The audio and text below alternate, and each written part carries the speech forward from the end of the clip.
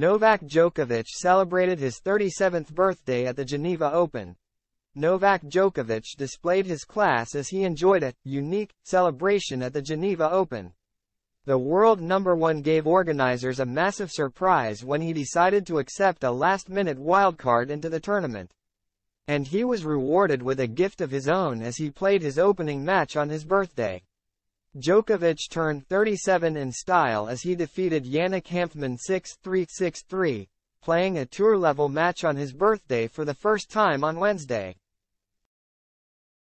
The Serb was gifted a massive cake from the tournament's bosses and showed his true colors as he made sure to hand a piece to everyone on the court, including the ball kids and security guards. Djokovic later took to social media to thank the fans for their support after they sang to him on his birthday. "That was definitely a unique birthday celebration," the 24-time major champion wrote. "I've received so much love from all of you and sealed it with a W. Love for me, win for you.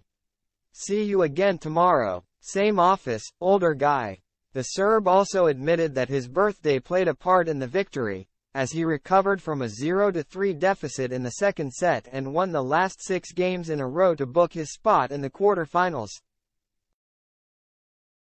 During his on-court interview, Djokovic told the crowd, "The key was the birthday. My birthday probably wouldn't be the same if I didn't win the match, but again it's nice to be here for the first time in this tournament. Of course I'm very grateful to all the people who came out to support today.